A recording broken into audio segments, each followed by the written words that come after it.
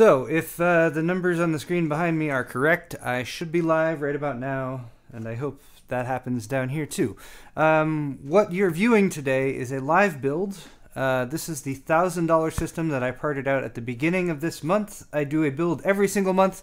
I don't always build them live, but hey, it's December and it's cold and rainy outside, so I figured what better time than now to build a computer live for you guys. So, excellent. I see that I'm live down there. That's good. Thanks to all you guys who are joining me in chat. I'm going to try to keep an eye on that a little bit, but I'm going to also try to make this sort of a walkthrough, a tutorial type thing, if you will. I'm working with a few parts that I've never worked with before, so you never know. Things might not go all right. And also the top of my head's being cut off. Sorry about that, but, you know, got to keep everything in frame. So let's get right to it. Again, this is the system that I parted out at the beginning of this month in my monthly builds videos. Every month I do usually a couple builds. This month I just did one. This is about a $1,000 system overall. I'm using most of the core components that I parted out in that build parts list, but I did swap out a few things here and there, mostly parts that won't really affect the overall speed and performance of this system. So let's run down the parts first of all. Most computers have 7 core components, starting with the case. Then you have the CPU, also a CPU and heatsink fan if the CPU doesn't come with one. Then there's storage, my SSD and my hard drive down there. That's 3. 4th is memory, that's right down here. 5th is a motherboard, which is up here. 6th is a graphics card, which is down there. Graphics card can be optional, but if you're building a gaming PC, you probably have a graphics card. And lastly, you will need a power supply. All right, so yeah, it looks like everything is working. Oh, my audio might be out of sync. Well, honestly, there's not much I can do about that at this point. There shouldn't be. That shouldn't be out of sync. Oh well. Anyway, so let's go ahead and talk about each part individually. I'm going to set these aside so, you know, I know what's going on. And also I do have a top-down camera that I can show you guys so you can get a better look at what I'm doing as I go through with this build. All right. I'm kind of watching comments. Yeah, so let's start out with this case right here. This is a new product. It's from Deepcool. I don't know how new it is. I don't know when it came out, but it's about a $50 case, and spec-wise, it had everything that I wanted, like painted interior, lots of room. It's full-size ATX, so it's going to give you lots of expandability in the future. Full-size ATX is going to give you the most compatibility with computer parts that are out there because it's a very standard size. And yeah, other than that, I just wanted something solid that wasn't too terribly expensive.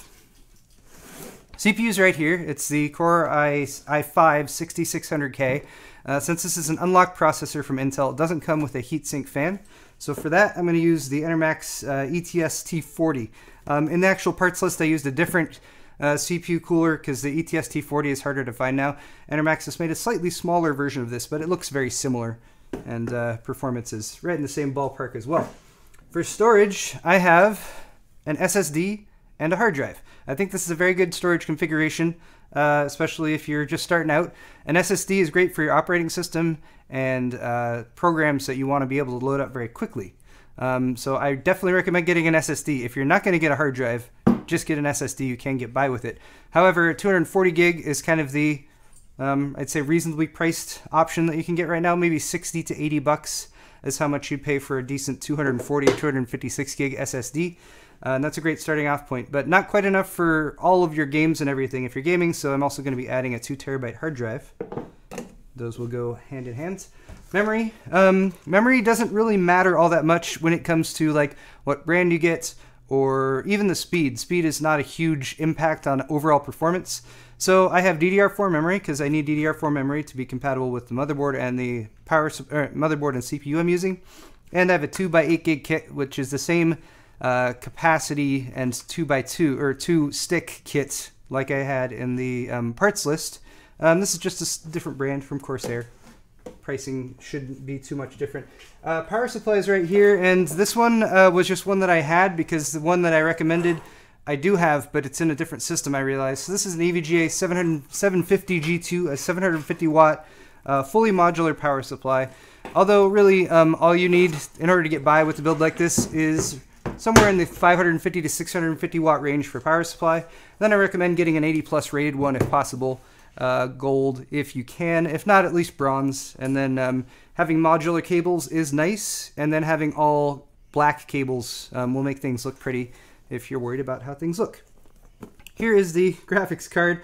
This just arrived today. That's the reason I'm doing this today live, is because this arrived. Actually, the graphics card and the motherboard. I was worried would not show up because they might have showed up later tonight when I have other things that I need to be doing. So thankfully this did arrive. Also, Hero is over there locked out and he's kind of whimpering, so I'm sorry. He's very upset that he can't be over here with me. Hero, you stay there. You stay. Okay, he's a good boy. He went to the vet this morning. Anyway, this is the Sapphire Nitro Radeon R9 Fury graphics card, and this is sort of my answer to not having a very good graphics card options above $250. This one will be a little bit faster than what you can get for $250, such as an RX 480 or a GTX 1060 6GB. It is slightly older, but it does use HBM memory, which is cool. It's a very fast card and it's overclocked. And during the Black Friday time period, you were able to get these for $270, $280. Here, shh, shh. I put him over there so he wouldn't be making noise right here next to everyone, especially if the dogs start barking or something. All right, finally, motherboard Z170E from Asus. This is just a very solid, you know, not like super budget, but in the more budget range motherboard from Asus. Z170, so it does allow overclocking, which will go along with the processor. And then it also has kind of the basic levels of features that I wanted, such as it does have two-way support for SLI or Crossfire. It has an M.2 slot on there if you wanted to drop in a fast SSD in the future or something like that. And it's Asus. They're a solid brand. They make solid boards. And that is that. So, let's get started. The first thing I'm going to do, the first thing I normally do when I'm making a build is do an outside of the box build. For the sake of expediency, I'm not going to do that today. I'm going to be trusting that this motherboard will work. But that is definitely one of the first things I recommend people do with a new build, is basically to get the motherboard set up outside the case with the processor and the memory installed in it. And then you can hook up the power supply and power it on and make sure at least that you can get through the boot cycle in order to make sure things are functional before you go to the trouble of installing everything in the case. Again, if you do want to check out how to do that, my original How to Build a Computer video kind of guides you through it, but I'm going to skip that for today. Hello everyone in chat. Hello Silver Shaman. What's going on? Yeah, thanks for being here, you guys. I hope chat is nice, because I really don't have much bandwidth to do anything about it if it's not.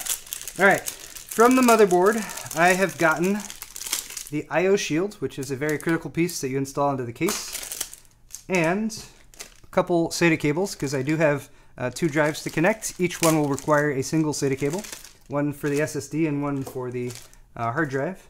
And then I'm just going to go ahead and set up the motherboard so that I can move on to installing everything else in the case. I have a rubber mat here, the similar kind, like, I mean, it's just a big mouse mat. Let's see if we can show you guys that. That's the wrong button. Oh wait, not supposed to be doing that. That's the wrong mouse. Okay,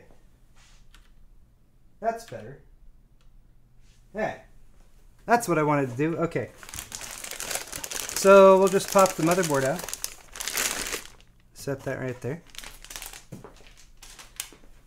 And then of course we will also remove the CPU from the box. This CPU has been used before, just in case you're wondering. That's why it's not totally sealed up. I reboxed it though to give you guys a more authentic experience. It's just the level of, you know, detail that I try to stick with. Right. Yeah, CPU is a 6600K for those of you guys who missed. And let's start out with that very crucial first part, installing the CPU, which is going to go in this socket right here. It has a socket cover on it and a little arm. You just pull the arm to the side and lift, and the socket cover will lift up. Next you have the CPU, like so. Don't touch the gold contacts on the bottom of the CPU if you can avoid it. That's what you don't want to touch. There's a couple notches on either side, right there towards one edge. And then there's also a gold triangle on one corner. The gold triangle will line up with a triangle that's on the socket cover here, as well as painted onto the PCB right there. And you can also double check where those two notches are, which in this case are towards the top of the motherboard right there. And you just grab the CPU by the sides and lower it gently into the socket, and it drops into place like so. I like to give it just a tiny little jiggle, just very light, just to make sure it's settled in there, but don't push down on it or anything like that. Then lower this little cover, make sure it catches under the little hook, I don't know, screw part, whatever you call that right there. Engage the lever arm, and the top cover should pop off. And there you go. CPU installed. That's all there is to it.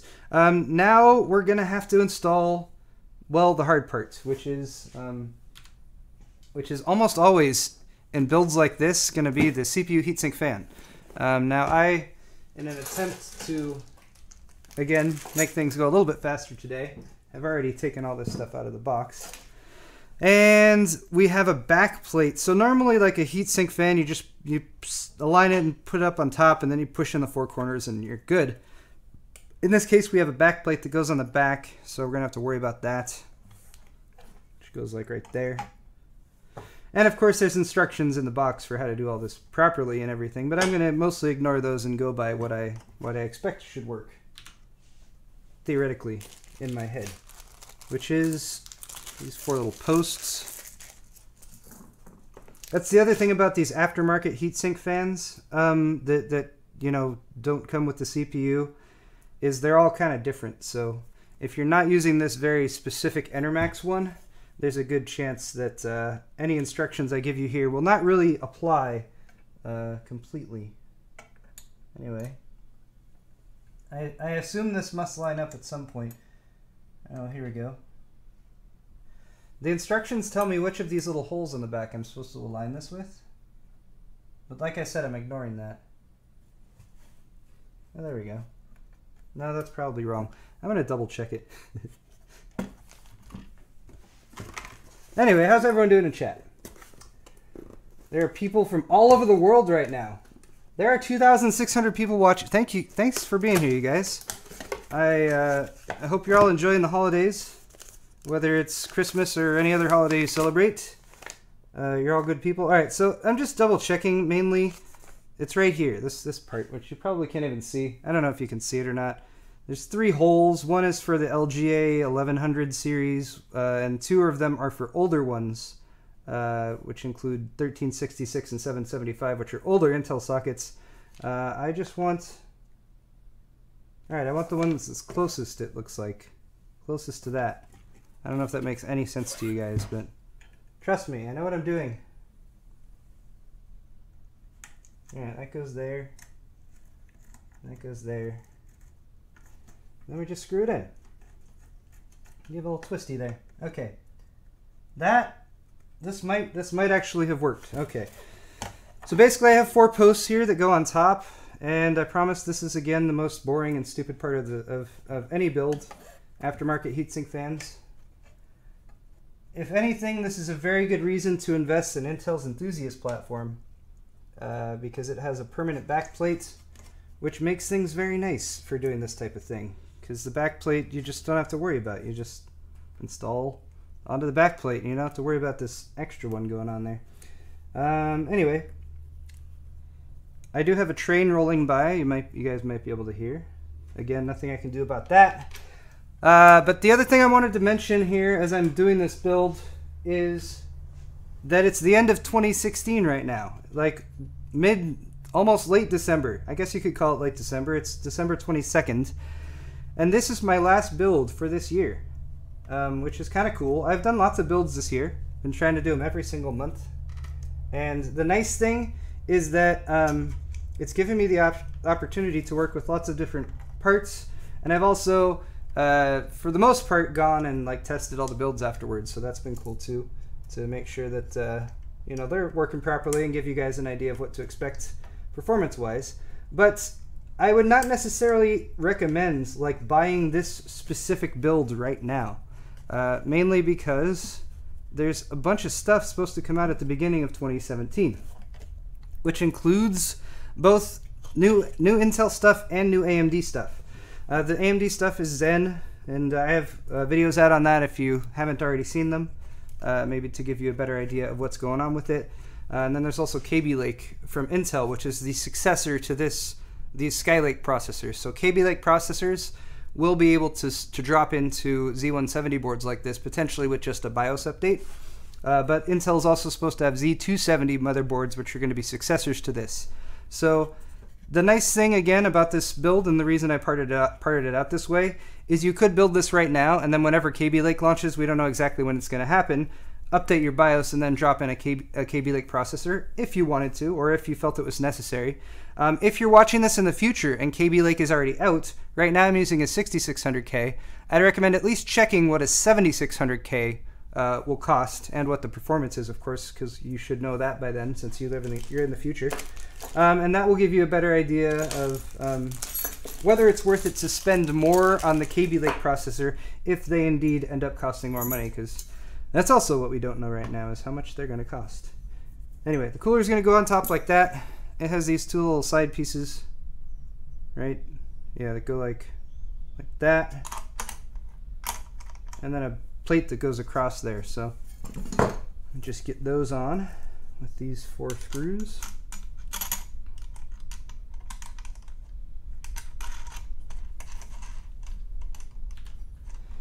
Yeah, I was really not sure if I was going to be able to do this video today.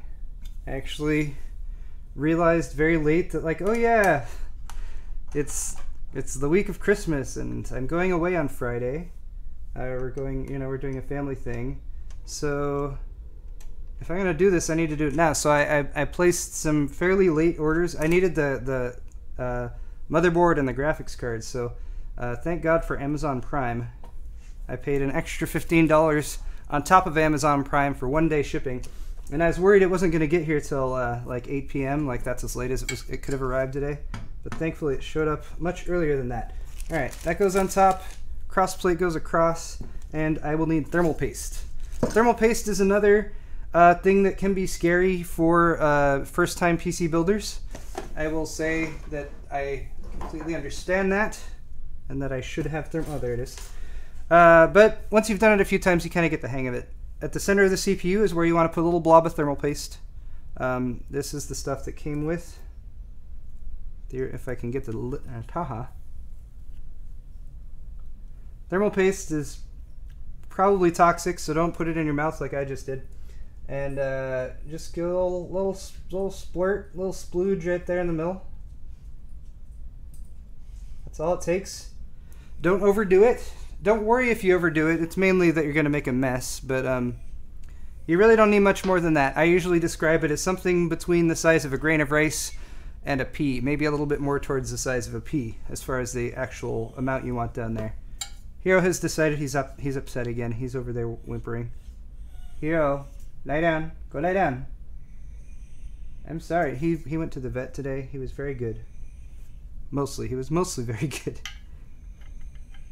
Except when they tried to put a thermometer up his butt. Alright, I'm just going to drop this straight on here like so. Make sure it's as centered as possible.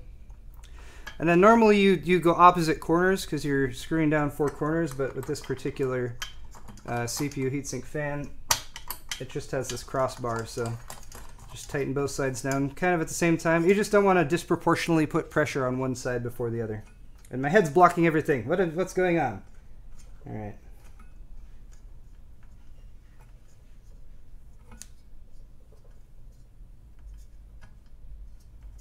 There we go. Okay, so that's tightened down. I just hand tightened it, but this does have screwdriver Phillips head.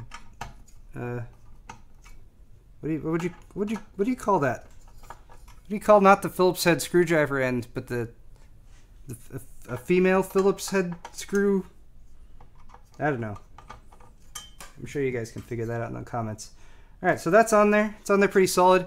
It's so solid, in fact, that I can pick up the entire motherboard just by the heatsink fan now and move it around. Although you don't want to, like, you know, get violent with it or anything like that.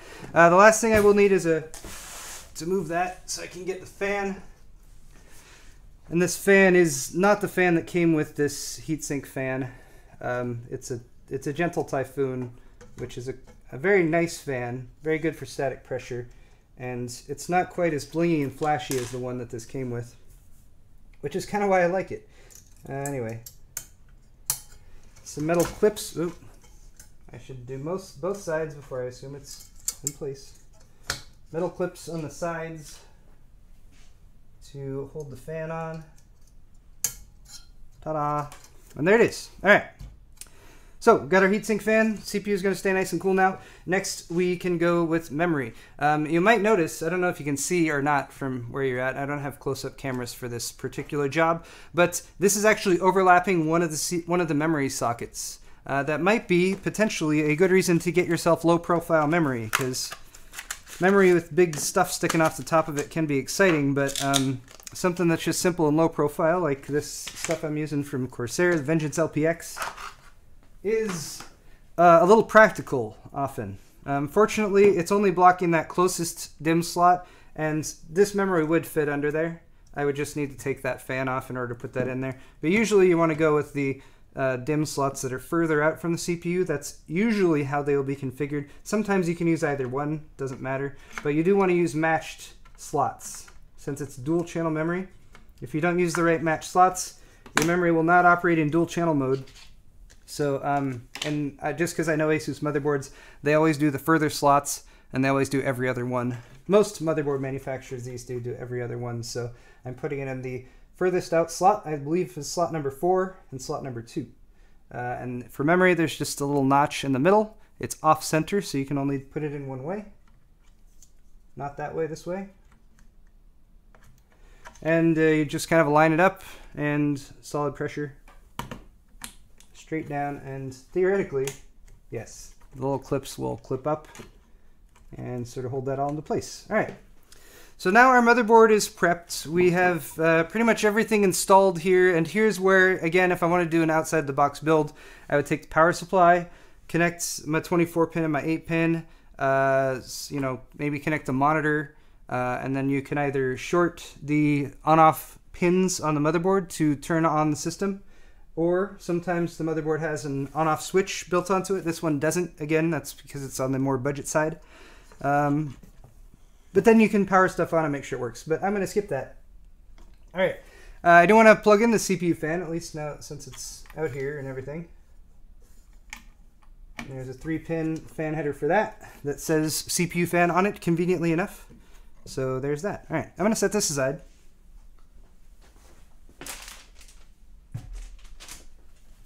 And now we can move on to the case.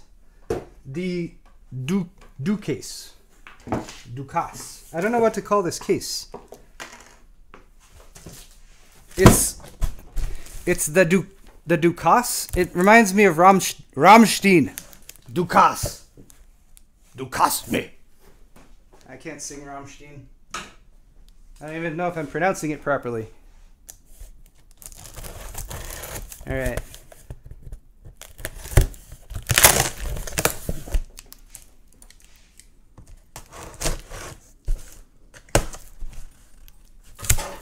I was kind of excited about this case though, because $50 I think is a good solid budget amount of your budget to spend on a case, but often a $50 case you have to cut some corners. But this one seems like it's got, you know, I'm sure it's not going to be the best built case ever or anything like that, but it seems like it's got most of the features that you want. This is special case unboxing technique, by the way. You got to get all 4 flaps out, flip it upside down. Find the handles on the side, little handle things, and pop those out.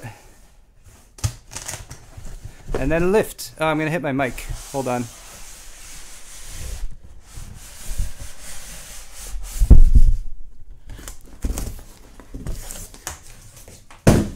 There we go. Now prepare yourself as you're about to get a static shock. Always happens. Use the elbow. That's also a pro tip. Okay. Bottom is on this side.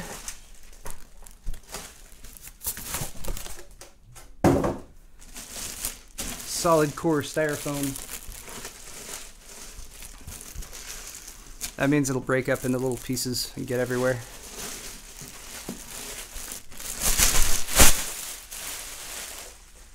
Alright, and there we go. It is a computer case. It's all black. It has a side panel window. It has one USB 3 and one USB 2. At least it's not just one USB 3. It's got mic and headphone, you know, power reset button up there. It's even got a little fan controller, 3-position fan controller up here. The front opens, little door, you know, very standard. It's all plastic, but you know, it doesn't look too bad. And then it does have 5 1/4 inch bays, which, you know, some people can do without. I don't mind them. I feel like this top piece should move or something as well. I don't know. That's weird. Again, I've never worked with this case before, so I'll be learning about it as I go. Perhaps as you will too. Alright, so for case prep, I'm going to get my screws out here. Oh. Don't forget your handy metallic screw tray. Metallic. Magnetic screw tray. And there's the side panel. I recommend leaving this plasticky covering of the plexi on there as long as possible, because that will be getting scratched. No matter what you do, no matter what you say, your plexiglass side panel will end up with scratches in it. Alright, yeah, so there we go. Cover, shroud area here for the power supply. Also nice if you're using a not as nice power supply that looks ugly. It's covered by that. A couple of SSD trays up here so you can show those off to your friends. And yeah, you know, probably not the highest quality fans in here or anything like that, but what do you want? The other thing I'm thinking up here on the front is that it probably, oh god, there we go. Yeah, it only comes with one fan. Ta-da. So that's something you would probably want to add. An intake fan up here. It looks like you can handle a 120 or a 140. Actually, 2 120s or a single 140. So I'm actually going to grab one of those right now. Maybe.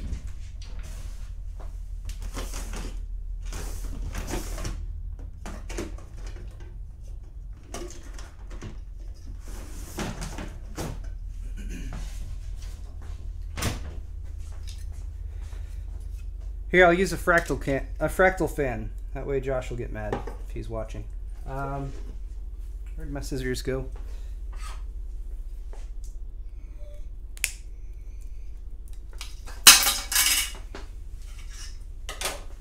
I dropped the fan. It's still okay, don't worry. Also, Hero's upset. Alright, the other thing the cases often come with is a box or pack of screws and stuff. It's not uncommon.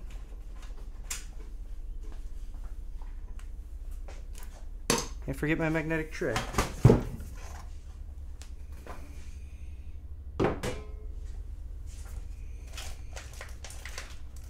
Okay, I think it's all in this plastic baggie here.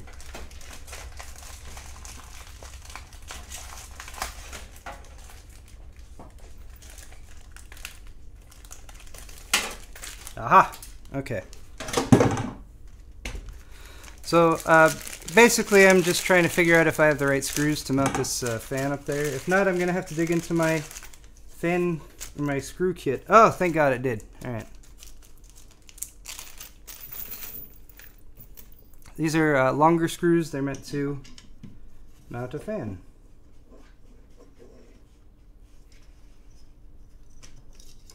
Go through there. Go through there again. Alright, what's going on? Hey! $1 from Coffee Black 9182. I did not leave the sticker on the bottom of the heatsink, but thank you for warning me. I might have if that was a brand new heatsink that had never been used before, but it has been used, and that sticker has been removed. But people do that.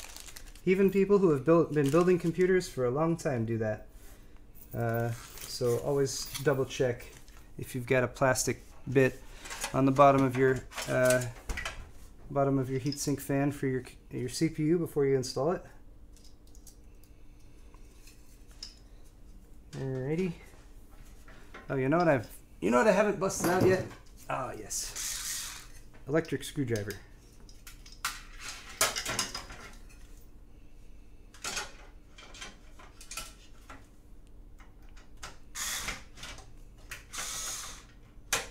I just need to get one on here. Yay. Alright. That should line up the rest of them. How's everything going in chat? I don't know what the hell's going on in chat. Everything's going by way too fast.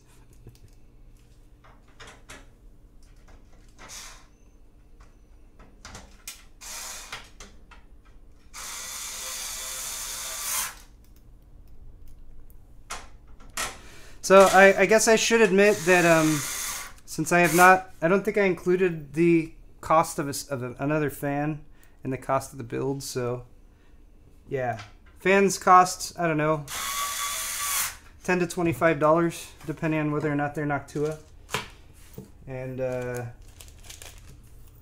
make sure you have enough of them. Typically for fan placement and airflow, you have an intake fan, which is how I've just set that one up, at the bottom front of the case that brings air in, and then the air flows up, and then you have an exhaust either at the back or up at the top, and then usually, at least in cases like this, power supply is down at the bottom, and that has its own airflow, pulls in air through the bottom and pushes it out through the back. This case does have something in the way of a dust filter. It's really not the nicest one, but it is there, so you can pop that off and clean it after you've been using your system for a few months or a year. Pops back on super easily, as you can probably tell. Alright, there we go. It doesn't look like there's really much ventilation. Oh, there is. Oh, sorry, rip headphone users. This one does have a little bit of dust filtration right there at the front too. Although it doesn't look like it's removable, you just have to remove this entire thing, which, you know, you saw me do it. You just have to grasp by the bottom and give it a firm tug, and it pops off.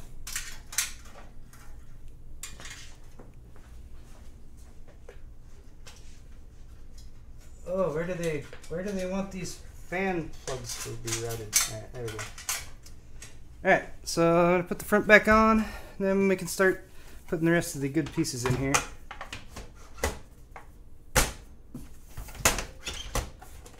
This goes back on the same way it came off, with a little bit more effort than you feel like is safe.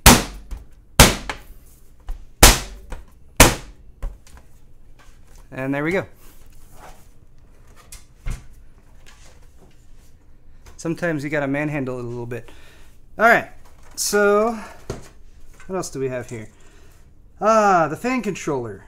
That's interesting. Fan controller has a Molex plug, and then that's alright. Okay, well, the exhaust. These are interesting fan configurations. Usually, a fan will either have a 3-pin plug that you can plug straight into a motherboard, or sometimes it'll have like a little adapter that comes with it that allows you to plug it into what is colloquially known as a Molex plug, which is this little guy here. These have been around a while. Older hard drives and stuff use these kinds of plugs. Molex is actually like a corporation, and they make a variety of plugs. But since that's the most common one made and used in computers, it is the one that you hear about the most often. Anyway, I'm trying to route my cables back kind of where they should be, just to get things a little bit out of the way, so I have room for the motherboard to go in. And before the motherboard goes in, of course, can't forget that I/O shield. Budget I/O shield for a budget motherboard. Let's see if I can actually show this a little bit better. There it is. Focus. There we go. I/O shield, you just line up from the inside like this. And this one's all metal, so like could easily cut me, but you just kind of pop it into place from inside. Sometimes these can be a pain in the butt. If it is, I recommend the butt end of a screwdriver. Just push on that from the inside, and it should pop into place. All right. For itself, I'm going to move this light so there's more light.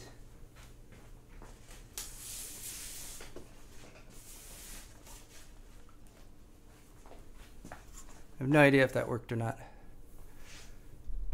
Could also bump up the ISO. Maybe that will help. Okay.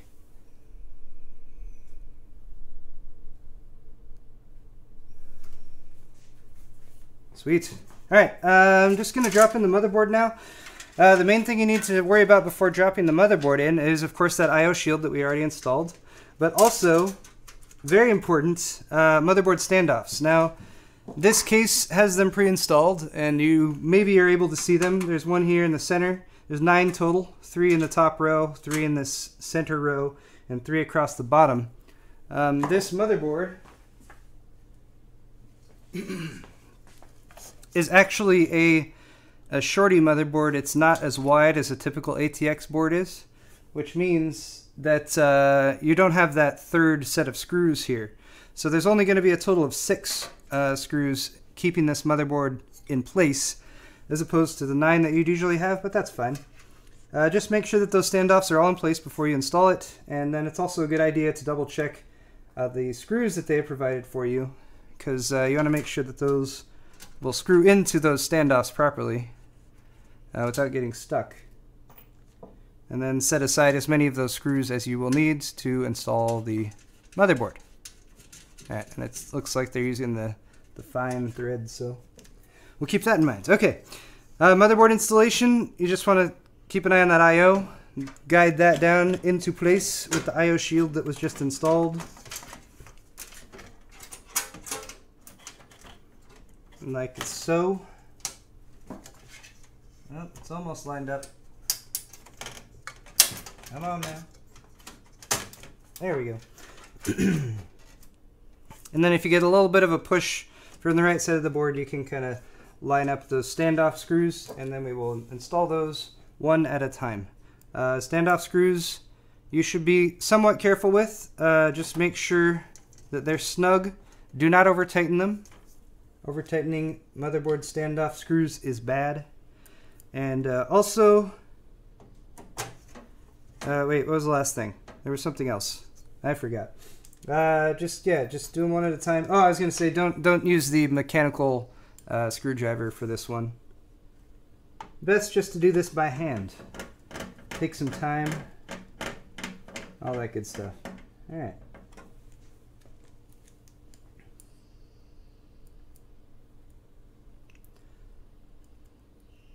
This is the part that I usually speed through when I'm doing a video about this. But I don't have that luxury right now. It's okay. If you're watching this in the future, you can just, you know, fast forward.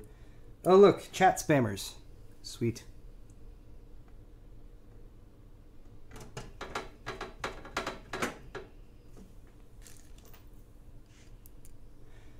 I did not leave the plastic sticker. Wait, I might have left the plastic on the... I might have left the plastic on the side panel. I didn't read that whole comment before it scrolled by. Alright, so 6 of those are installed, and that's pretty good. I am going to tuck this extra bit of cable from the CPU fan behind the motherboard. Again, just to kind of get it out of the way.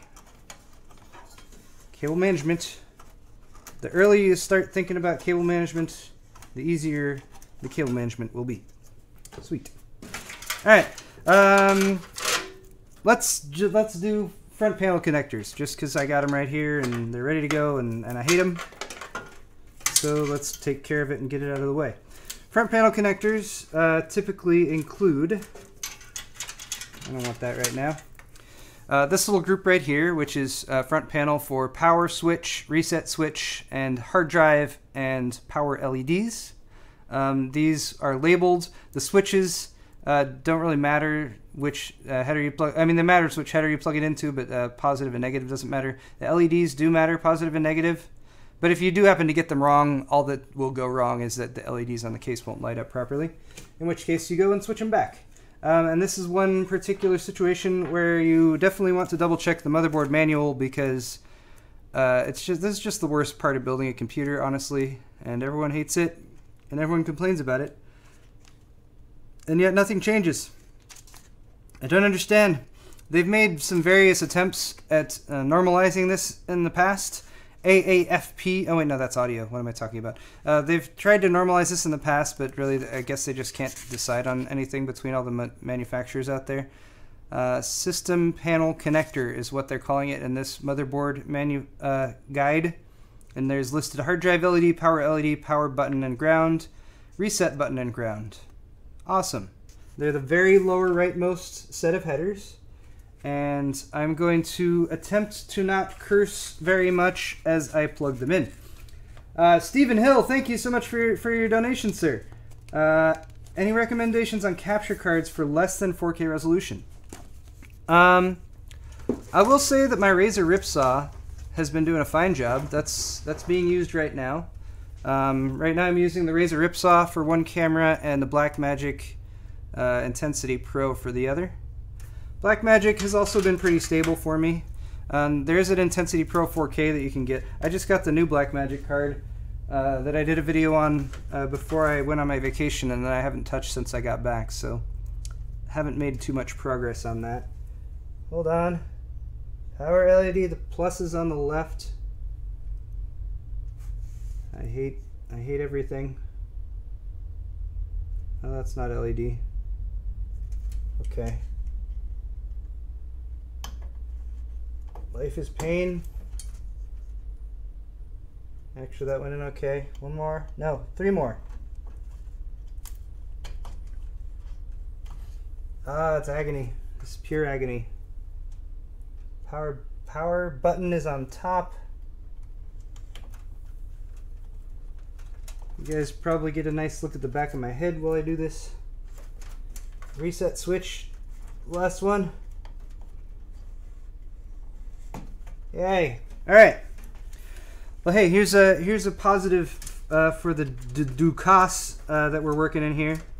These cables for the front panels are not a hideous bunch of different colors. They're just kind of gray and black. That's nice.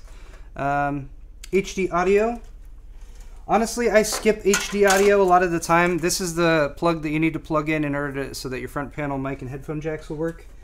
The audio quality from HD audio connections is usually not as good, and can often lead to interference and stuff like that. So I typically don't use it, and I mainly only plug it in because it's like a, you know, it's irritating if you don't. Like, there's a plug thing that's not plugged in, and then what are you going to do?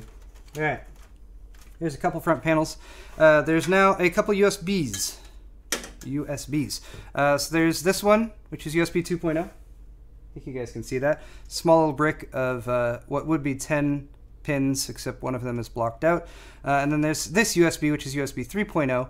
And another nice thing for this Dukas case is they did a little extension off of here. So if your motherboard doesn't have USB 3.0, you can just plug in the USB 2.0 if it's got that, and the plug up there will still work. You got to plug this one in if you need USB 3.0. This motherboard does have USB 3.0, of course, so plugs in right here. These plugs are large and kind of unwieldy, but there it is. And this motherboard has several USB 2.0 headers down here, so that's plugged in now too. Sweet. The sticker's gone. The sticker's gone, guys. Okay. Sweet. So there we go. Front panels are done. I'm actually really happy about that. Next, we need to install our power supply, which is right over here. Wonderful. Quite wonderful.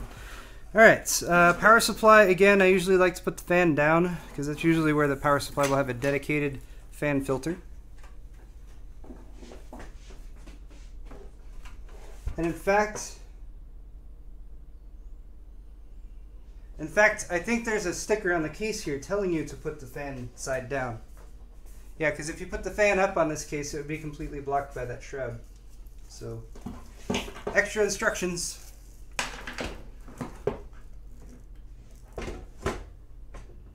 It doesn't want to go in.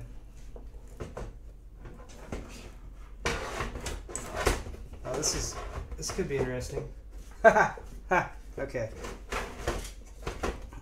That is awkward. Alright, so there's like this ridge going along here in the bottom of the case that the side panel goes into.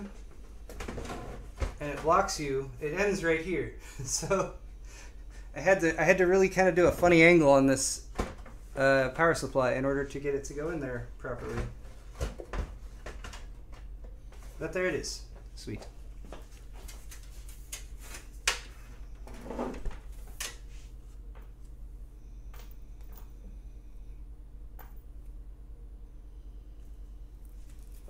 And now we screw it in from the back.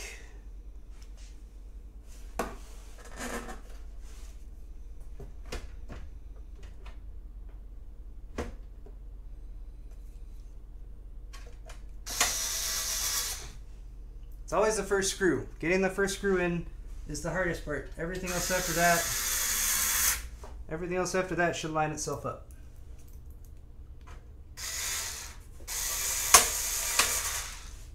Or not.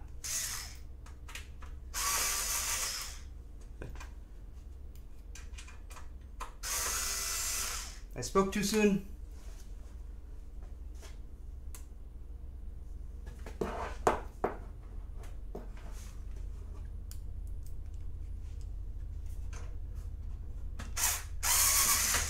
I don't want to go in. Here, shove it.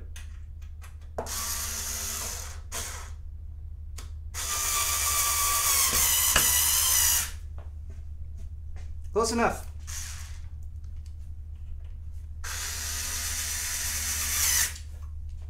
I don't know what it is here. This one screw at the back just didn't want to go in straight, so.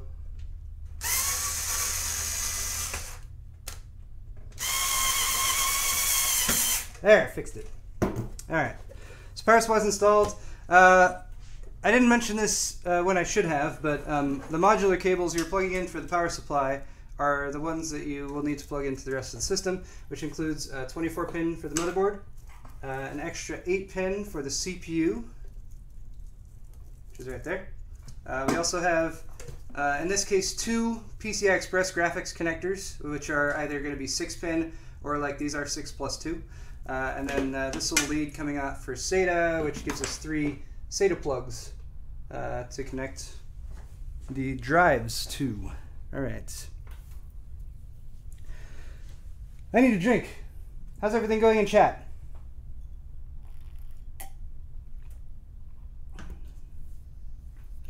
If you're wondering why it's an R9 Fury instead of like a 1070, the answer is $100.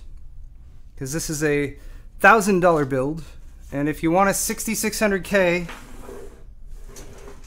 oh, that's awkward.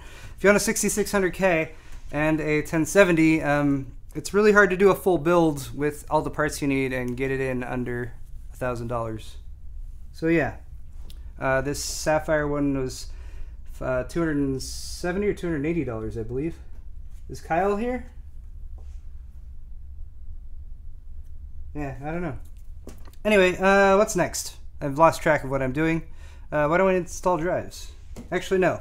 I installed the power supply. Why don't I plug in some of the power connectors?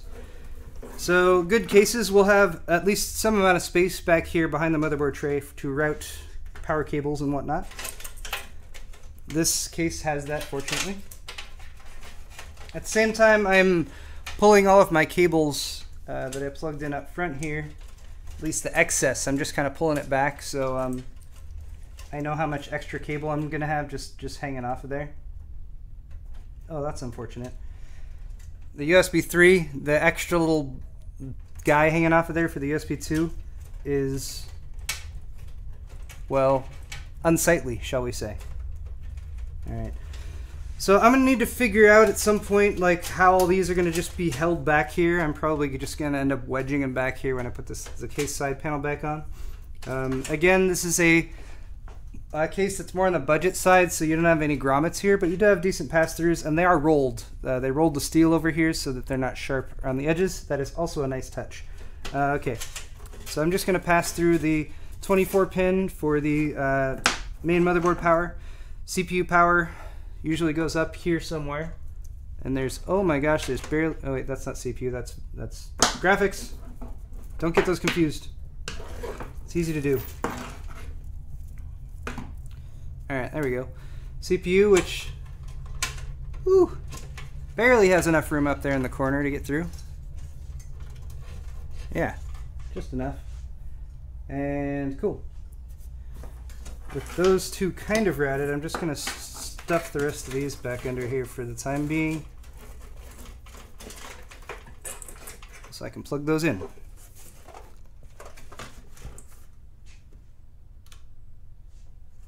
Sweet.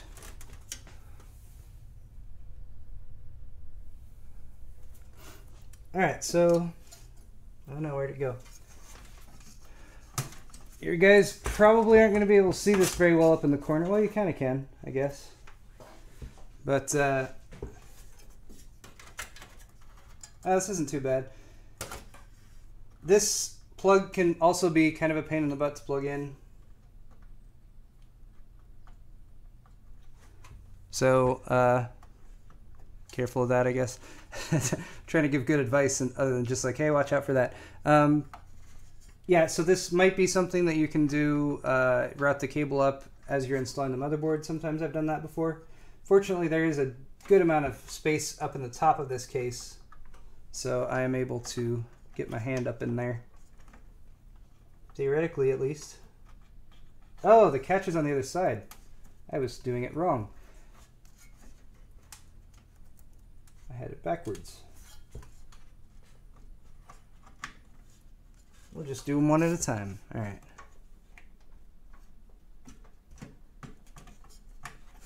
Cool. That's in there. And then this big old 24 pin. In here.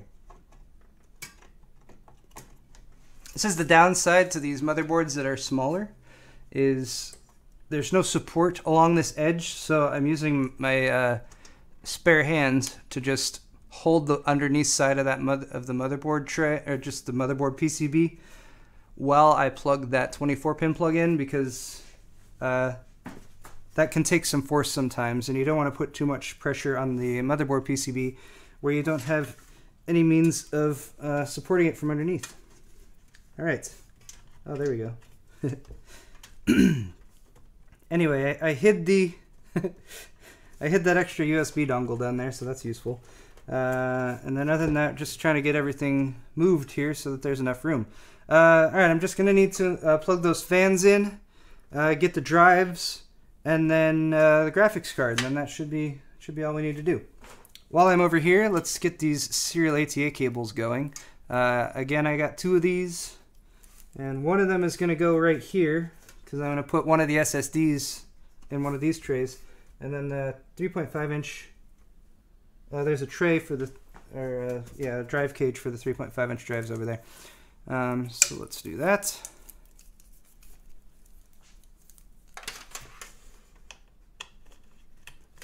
SATA plugs are L-shaped, so they have a little angled part on one side, so they can only go in one way. And there's a little metal catch on most of them that will kind of snap into place. So there we go.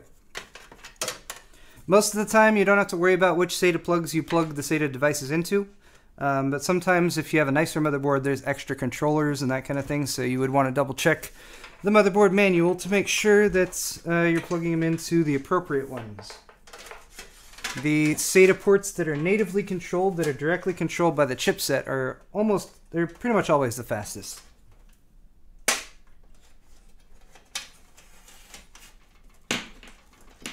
Alright, routed those back there too. Thank you. Oh wait, I shouldn't do that. Thank you, ZipZeolock. Do you know of a service that installs PC hardware for someone is disabled and unable to do it themselves without having to afford expensive pre-built systems? I do not. I'm sorry. At least not off the top of my head. Buying a pre-built system would probably be the best thing for something like that. There's lots of pre-built system manufacturers. There's boutique builders that are more specialty that cost more. Kind of get what you pay for in those instances, though, because, you know, I don't know, the only one that pops into my head right now is like Puget Systems, like Origin. There's other ones like that. Those will charge you a premium on top of the price of the components, of course, because they're setting everything up for you. But they will also often back things up with like a warranty and technical support and that kind of thing. So that would be what I would recommend you do. Because even the nicer PC building companies will still build, you know, more budget level PCs that don't cost quite as much. Okay, let's get the hard drive installed. Metal tray. Even has a little bit of rubber grommets that the hard drive installs with, but I like a metal tray.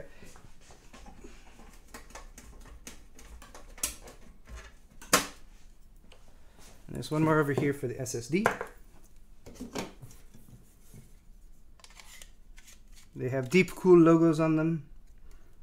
And I'll just start installing these. Maybe I can like vaguely pay attention to chat for a moment too. Hey! Yes, that's a CM Storm mousepad. CM Storm doesn't even exist anymore. CM Storm was Cooler Master's... I don't think there's CM Storm anymore. I don't think they brand anything CM Storm. CM Storm is Cooler Master's like gaming brand, because, you know, Cooler Master in and of itself apparently wasn't as much enough of a gaming brand, so they made CM Storm. I never really understood it. I don't understand why companies decide to make sub-brands sometimes. I understand why they do it sometimes, and they try to keep it a secret. Because they're trying to make something that is, you know, appealing to a different demographic or something like that, that they don't want their existing, like, intellectual property and branding to affect. But, yeah, I never understood, like, CM Storm, I never understood why they did that. Alright. Oh my god, Joshua Gray. Is that really Joshua Gray, or is that a different Joshua Gray? If it's Joshua Gray who I've met before, hey, how's it going, man? Plus minus on power button headers sometimes matters. My old Corsair 250D would shut off whenever you touch the front panel because of ESD finding its way through the aluminum panel. Reversing the pins fixed it. That is good advice, Joshua, and I have not heard of that happening before. I have heard of poorly wired front panel connectors. Actually, I've had a case that did that before as well, causing random shutoffs and stuff like that. But that's good advice. And especially if you're ever dealing with like a troubleshooting situation where you don't know what's wrong, having suggestions like that you've heard people have had to deal with before, just kind of in the back of your mind, like, oh yeah, that could be causing it. It's always good to have. And thank you again for the donation. All right. I'm doing the complete wrong view right there. All right. Just getting the SSD installed up front here. Oh, you know what I should do? Should actually route the power to it and the data cable. That would be useful.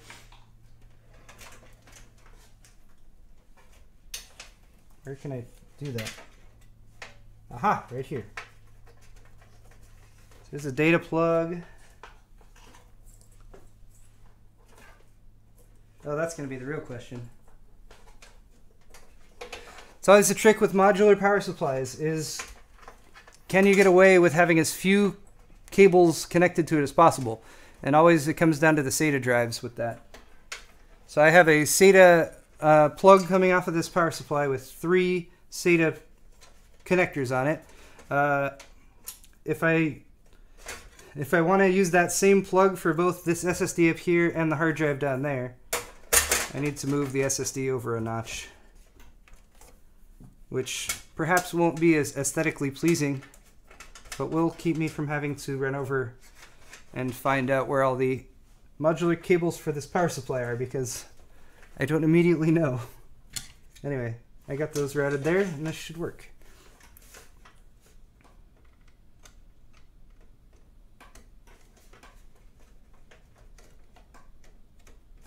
Ta-da.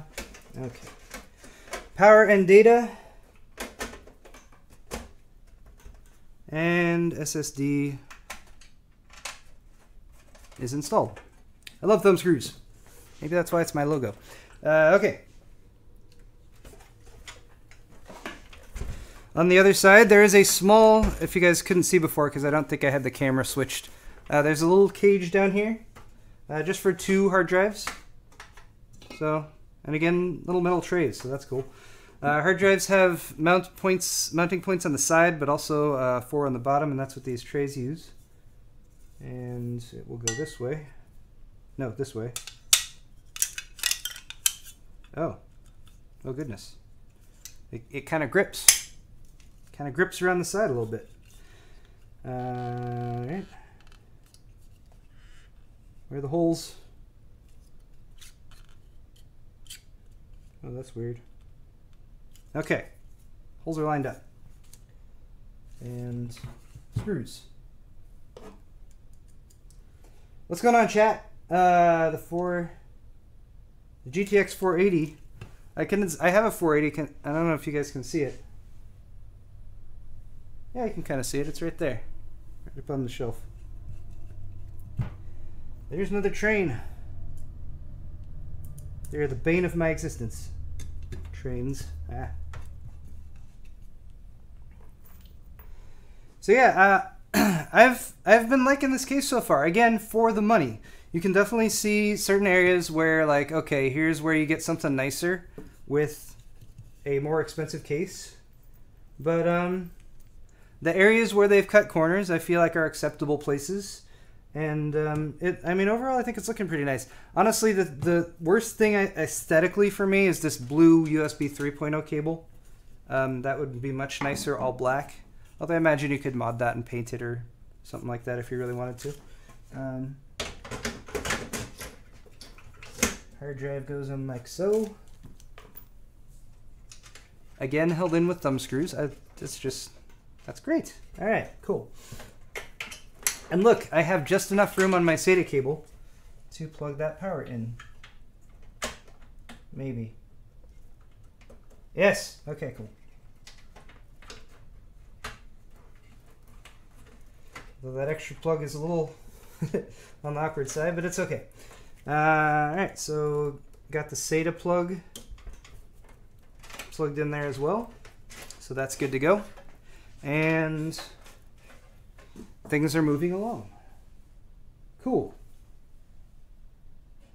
I'm still live streaming, which is super useful. And hey, we broke 3,000 viewers.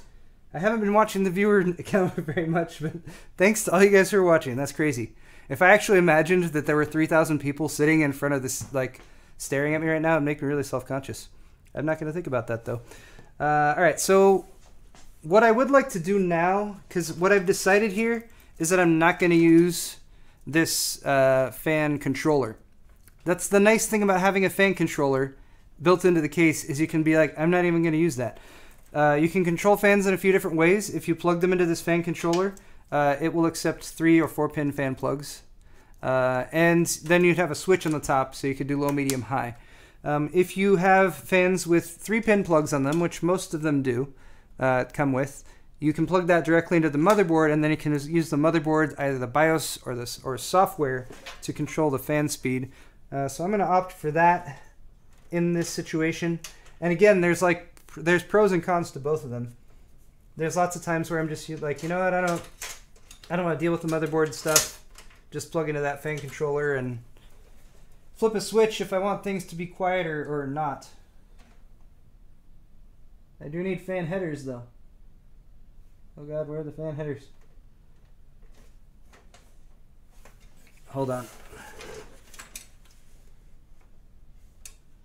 Come on, Asus. Asus is usually really good at this. I can't see any. Oh, there's one. Way at the top. Is there really none down here? Speaker. Clear CMOS. Wow.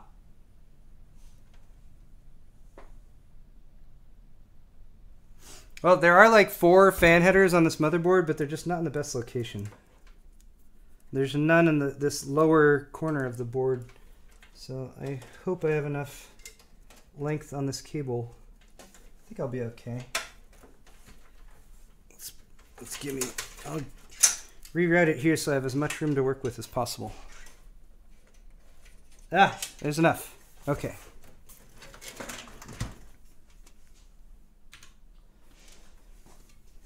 So you guys can't see very well, but there's a chassis fan header right here up at the top.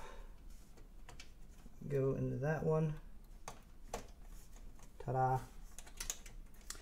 And then lastly is this fan that came with the board, which does have an extra, again, this Molex lead coming off of it, which I don't really like. I mean, it's not going to look good, but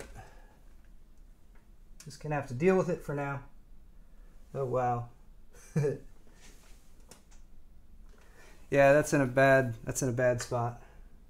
So the other 2 fan headers are right here, which is just, there's no good way to like plug something in there and not have it look like a random straggly cable going across your build.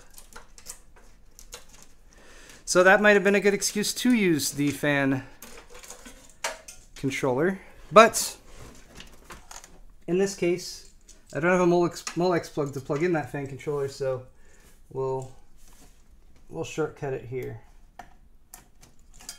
All right. What can I do with this Molex plug? Just wedge it back in there. Sure, that works.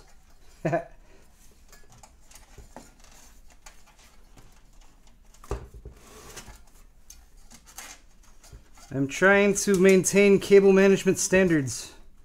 It's not working. All right. That is a terrible straggler, and I want to do more about it, but I'm afraid right now I'm going to have to leave that as is.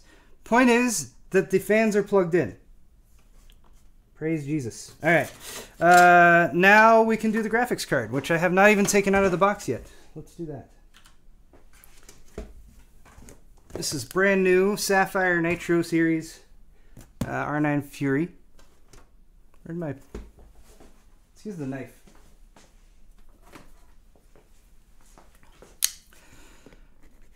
Haha. Yes, the R9 Fury. It's so exciting when AMD launched it. It was the first graphics card to use high bandwidth memory, HBM.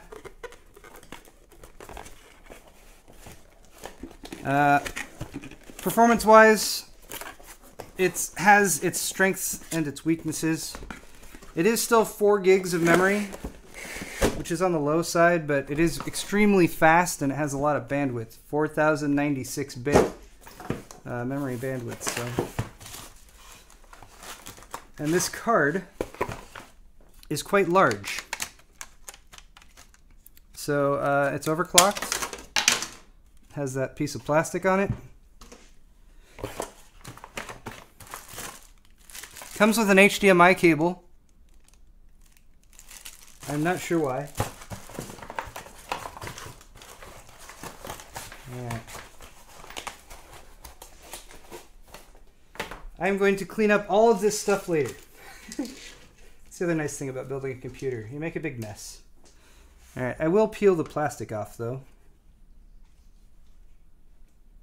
Kind of part of the whole buying a new graphics card thing. Why won't that come off? Ever since my old EVGA GTX 260, which I had, I used it and I played a lot of World of Warcraft with it for like a couple years, I think. And then I took it out of the system to, I think, to clean it. I was like cleaning the whole system and everything. And I looked at it close and I was like, hold on. When I started peeling, I realized that a bunch of little plastic pieces, you know, the protective plastic that they put over all these things, was still on there. And often, like these, especially these little pieces, it's like how would you even know that was there? Oh, it's so satisfying though. You finally get it. So all these little, wow, there's a ton of them on here. It's gonna like double the the time that this live stream takes to finish to get all these off. Can't stop though once you start. You can't only do a few of them. That would be wrong.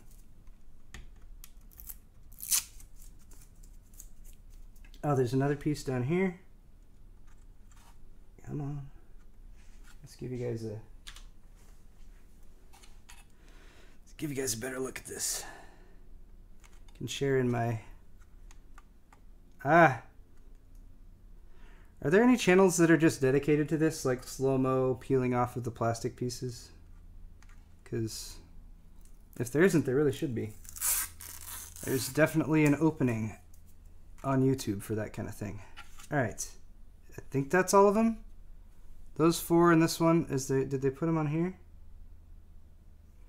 I don't think the fans have them on there. Alright, so I think we're alright. Anyway, has a pretty nice back plate on it. Extended cooler, and they've actually left that open like a gap so the air can flow through it, which is probably a little helpful for cooling since there's an active fan right there. And yeah, there it is. GPU. So in order to install our GPU, we simply need to remove the 2 PCI Express or PCI expansion. Technically, they're just expansion slots. The 2 expansion slot bracket covers right here. Oh, those are pretty flimsy. And then graphics card goes in like this. There's those little plastic pieces, which may or may not cause me difficulty. Or just this big old USB 3.0 cable.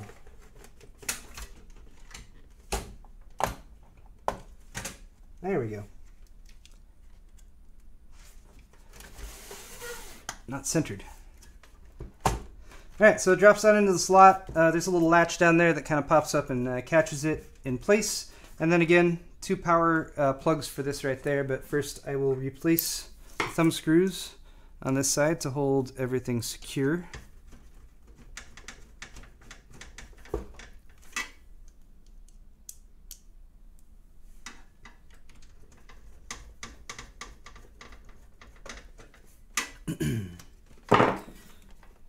Alright, bada bing.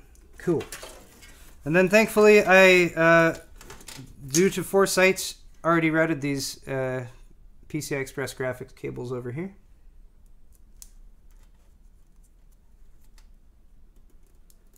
So I'll line up the 6 and the 2. And again, make sure that catches on the right side. There's 1.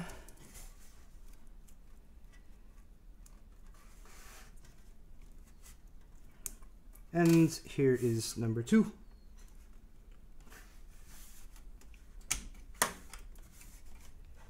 Oh no, it didn't go in right. The 6 pin went in before the 2 pin. Alright, that's better. Sweet. So there we go. All the hardware is pretty much installed. Thank you, Thievy Chow, for your $1 donation and for penis, for saying penis. Yes, I can see it, and I saw your penis. Alright, other than that, it's just cable management stuff. That's really all that's left. And since I'm live streaming, I'm really, again, not going to pay too much attention to all that. Wait, wrong one, that one. Because, look, from this side, it looks pretty nice, right? Pretty clean. Flip side looks like that, which is not so clean. But look, this case side panel has this nice part there that's kind of popped out, and that is to again allow for space for all of these loose and unruly cables. So if you really want to know, yes, if I was building this system for long-term use or whatever, or to give to someone, yes, I would be working on this and cinching them up and using some zip ties or some Velcro or anything like that to get them kind of where it should be. But in this situation, I'm just going to put the side panel back on. Here's a trick for that. Put the case on this side, then you can get all 4 hands on it, pop it into place.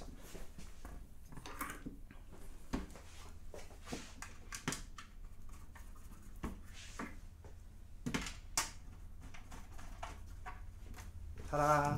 All right. Almost lost my electric screwdriver. So that is not too bad, even with the minimal cable management. It's really this fan cable up on the top that's bothering me the most. Other than that, not too bad at all, though. All right, so another rule of PC building, or superstition, if you will. Oh, I think I figured out how to get this off. Ta-da!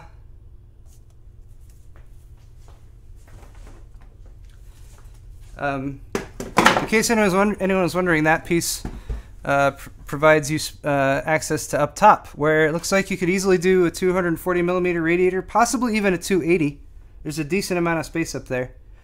And a lot of space above the motherboard and in between the top of the motherboard and the top of the case. So, cool. I like this case for the price and everything. I mean, the fact that you could like upgrade it to a liquid cooling setup or like a CLC and not even have to worry about doing a different case, that's not bad. Good job, Deep Cool. All right.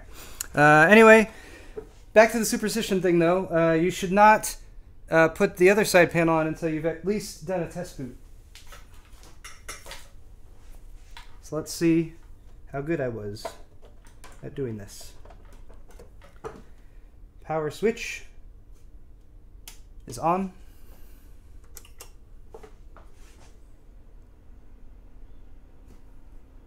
All right. And the system has booted. Hooray! Wonderful. Am I going to overclock it? No, I'm not overclocking it. I'm not installing Windows. This has been a purely build the computer live stream. So sorry for that. But it works. Look, it even got nice and quiet after a second. Yeah, not bad at all. All right, so there it is. Let's do the final honors with this other side panel. Here that is. Ooh. Peeling of the plastic.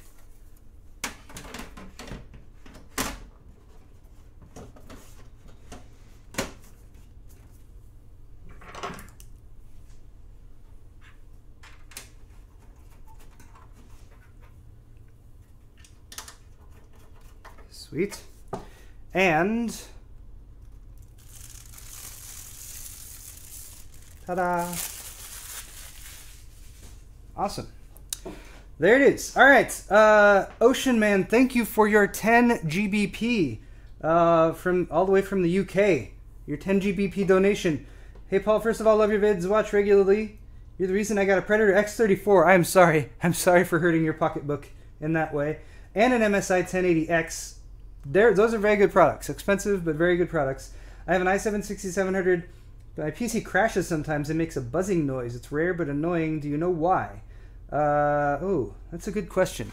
Crashes and makes a buzzing noise. I would point towards your power supply, perhaps, especially if it's sporadic.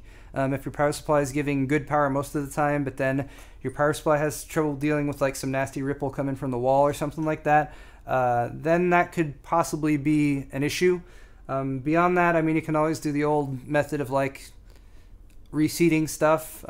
Typically, if something's not seated properly, it just isn't going to work in the first place. But that's where I would point to in that situation. Watch for shorts too, potentially shorts in the case somewhere, because having a couple wires crossed up can lead to that sort of thing.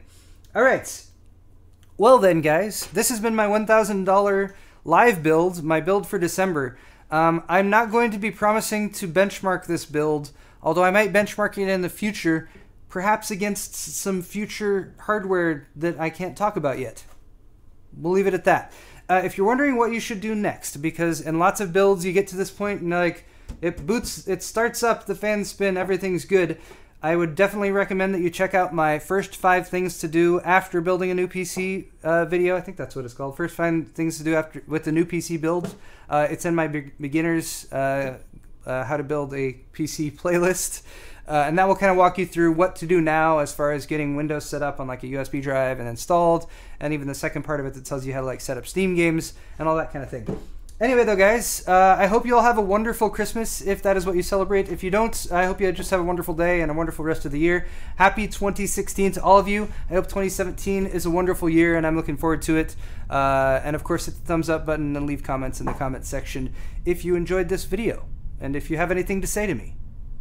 Anyway, I'm going to get ready for a road trip, and I hope you guys have a good day. See you later. I need to go do the thing over here.